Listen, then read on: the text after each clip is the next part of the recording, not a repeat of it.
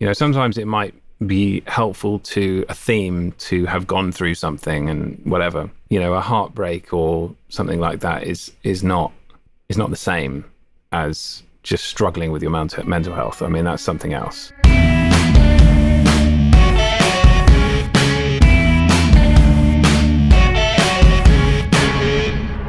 This video is being sponsored by GPU Audio, creators of the pioneering technology that lets you use your graphics card for processing audio.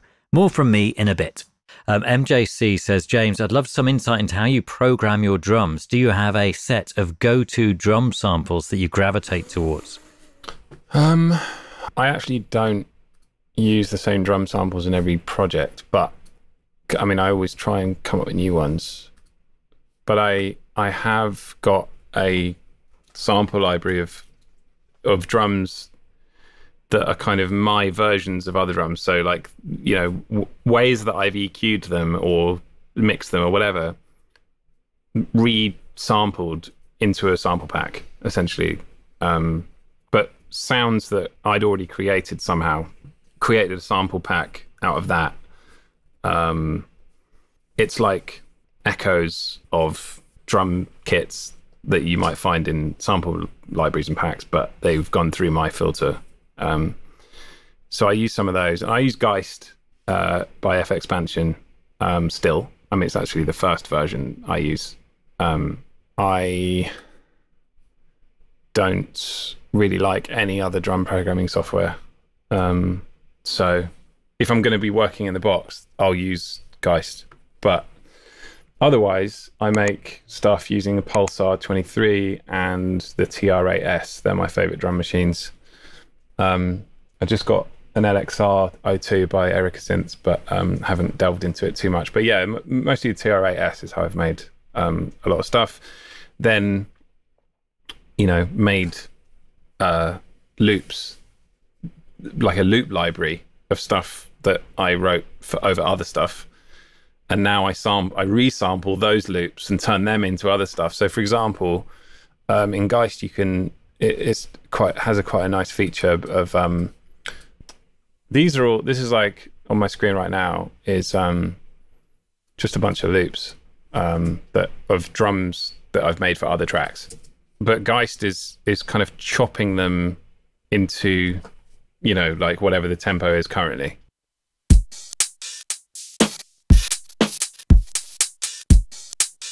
Which, I mean,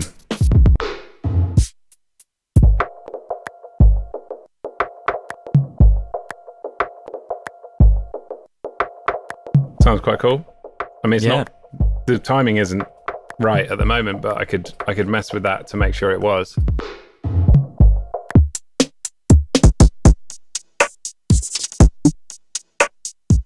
This would have come from something else I programmed in Geist, going through some distortion, and then now it's been sampled into a loop, and I can break that loop up into a different pattern. And you know, so I might take that pattern and instead of doing letting it be the pattern of the original loop, I'll just remake the pattern. So you might get something like this.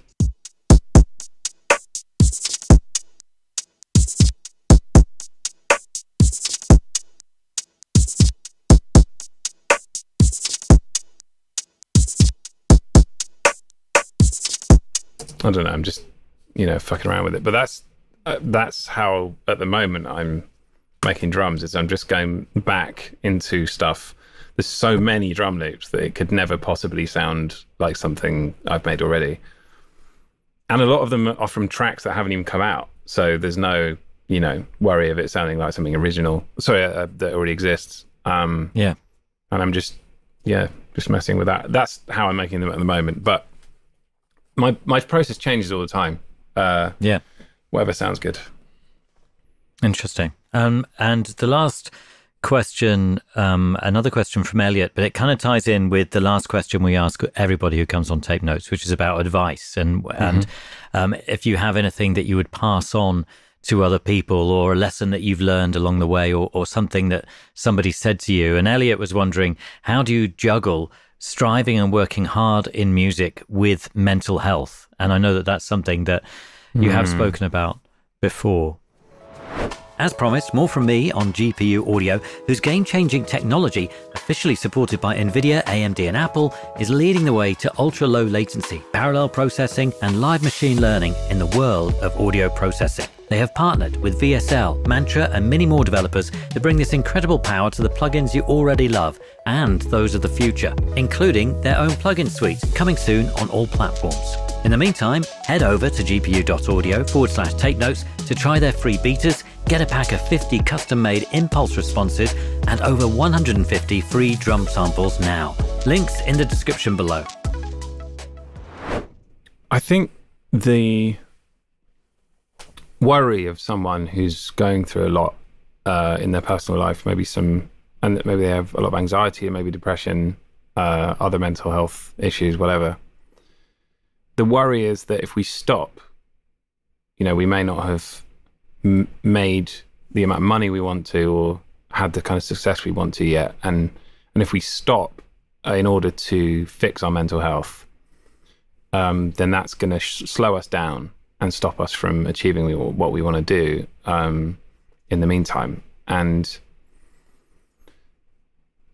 my take on that is that, that may sometimes be true. I think if you are someone who's carrying so much that if you stop and you look at it, then it might be too much, and it might be that it does set you back in terms of, for a while you might not be able to be as creative or productive because you're needing to kind of sit with that emotion and look at it and do therapy or whatever it is, whatever way you're working through it.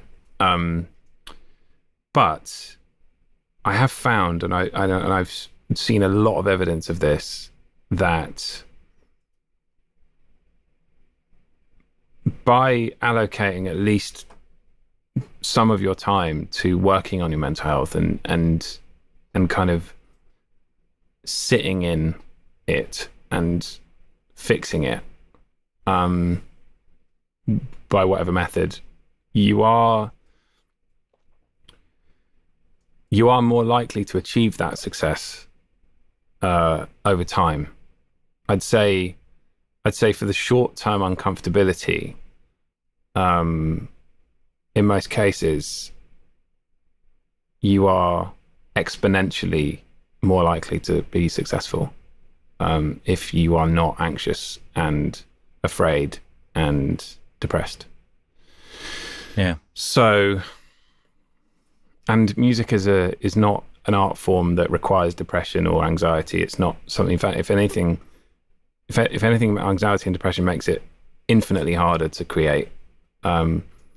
Sometimes it might be helpful to a theme to have gone through something and whatever. A heartbreak or something like that is not the